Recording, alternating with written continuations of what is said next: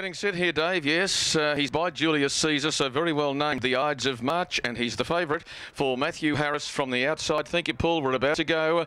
The Ides of March, the favourite on the outside. He begins well, and Harris wants to fight for the early lead. He'll put him away and send him forward early. On the inside going through was Family Tree, but I think the favourite's going to have enough dash, and will. Crosses down from gate 6, so he uses just a little bit of energy early, and now he's being restrained back into the bridle. Holding second is Flaneur, who's going to have a nice run in transit, and just Millhouse will work up on the outside to take the posse available on the leader's wheel. They're being followed by Park Run. Ray Turner's just prated out there 3 wide early, and I don't know whether he's going to go forward to try and find the chair. I think he will. 3 back along the inside was Rory McClory. It's being followed by Family Tree, and then on the inside was Famous Brew for Rebecca Brewer.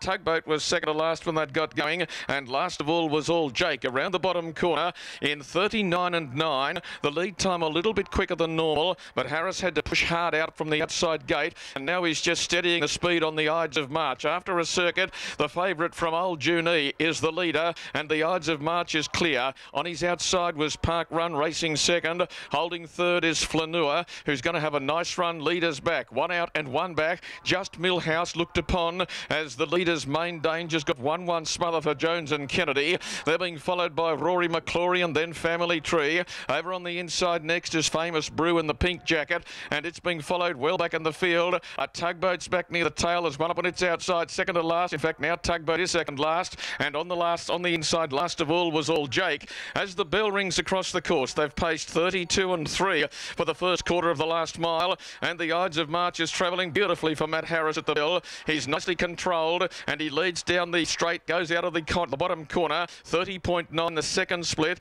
to give them around that 63 and 2, and the leader is the favourite, the Ides of March to Park Run. Flaneur leaders back, just Millhouse is fourth. No significant move being made as they step inside the 600, and the wick just gets wound a little now as just Millhouse eases from the 1-1. He'll be the main chaser to the Ides of March over the final 400. Flaneur leaders back, is still a sneaky little chance you'd feel. Park Run's had enough and done his dash, and further back to Rory McClory. He's about to move the handlebar into the down position, and the Ides of March the favourite, off and away by 4 metres. Can Flaneur run him down? He's the only danger to the leader. Into the lane they come. The Ides of March is opening up. Flaneur is still trying hard, and Flaneur calls the boil over. The Ides of March has got nothing left, and start 34 will be victorious for Flaneur. Flaneur finally breaks through and cracks it for a win over the favourite, the Ides of March. For third, maybe Rory McClory up there with Famous Brew, and further back in the fight was Park Run. Just Millhouse had a lovely run, couldn't convert from it.